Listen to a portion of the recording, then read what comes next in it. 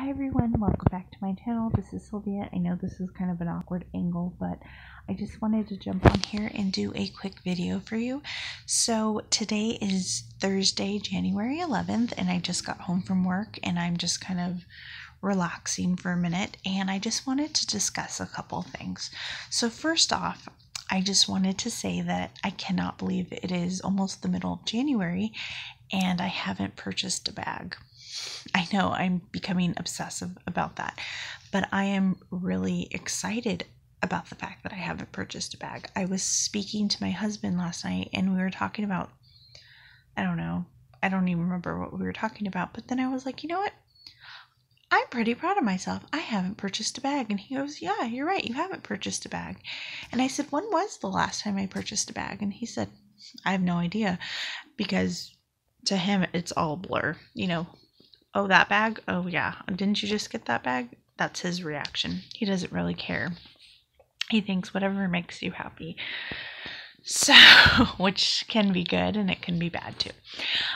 So I went ahead and looked in my YouTube history, and I realized I haven't purchased a bag since December. Again, big deal, right? Well, I purchased my Fossil Sydney satchel bag and then I ended up returning it because it was defective, and then I had some issues with the return. They resolved them. Everything worked out. But then I was thinking, prior to that, what was the last bag that I brought into my collection? And I realized it was my Tory Burch crossbody bag, the Robinson crossbody bag, and I purchased that back in October. And I thought, wow, I went 3 whole months without really bringing a brand new bag into my collection. I'm pretty impressed. So that's one thing that I wanted to share with you. I am pretty impressed. I have not purchased a bag since October and kept it. So I am going on 3 months of not having a new bag, which shouldn't be a big deal, but to me it is a big deal. I am planning on making a nice purchase from Kate Spade, but I'm just waiting for the right Ebates. And for those of you who do Ebates, you get cash back. And so right now they're only offering 3%, and I'm looking for at least 6 to 10% back. And as soon as I see that, I'm going to purchase it because I have a coupon. So I'm really excited. And for those of you who don't know, it's the Jackson Street satchel in the pebbled leather, and I'm really excited. The other thing I want to share with you is the fact that I have been looking online, and I have been looking at Macy's, Bloomingdale's, Nordstrom,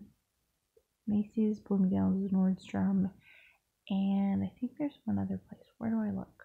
Oh, in Kate Spade. I have been looking at their websites, not because I'm planning on purchasing something, but because I like to see what's on sale. I've noticed I love to know what the deals are. I love to see a good sale. So for Macy's, Bloomingdale's, and Nordstrom's, I have set up wish lists. And I know that seems kind of dangerous, right? But I have been setting these wish lists up because I want to see what I really like. I want to see, okay, I occasionally look at my wish list maybe once a week, twice a week, depending if I add. And sometimes I'll go back and say, wow, I wanted that bag, delete. And it kind of gives me a chance to think about the bag before I just impulse purchase it. There are certain things that we've all made an impulse purchase, and there are certain bags I have impulse purchased, and I wouldn't say regretted, but ended up selling because they just didn't work out for me, because maybe I didn't give them enough thought. So I find that with putting things on my wish list, it is helping me, and it's giving me more time to think about my purchase before I actually make it.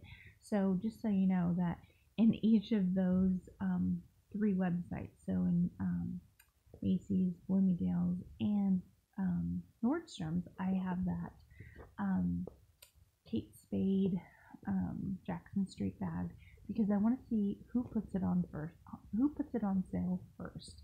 Each store offers a different color or a variation of different colors, and I just kind of want to keep an eye on it. So I just want to say that, you know what, it is okay to look. It is okay. It is fine to look, but to actually make that purchase, it's something that you really have to think about. Well, I know I do. Not you, but I do.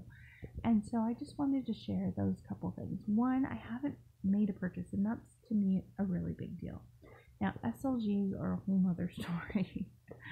But I haven't purchased one of those either, and the last time I purchased one was in December, and it's only because I got a good deal.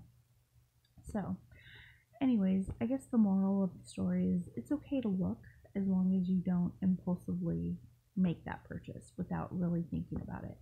And I feel like I have been doing a lot more thinking rather than a lot more of just clicking and saying, send it to me, right? Ship it, buy it, you know. So I'm pretty impressed, and I hope that I can continue down this path. I do love bags, I do love SLGs, but I do want to be wiser and smarter with my decisions.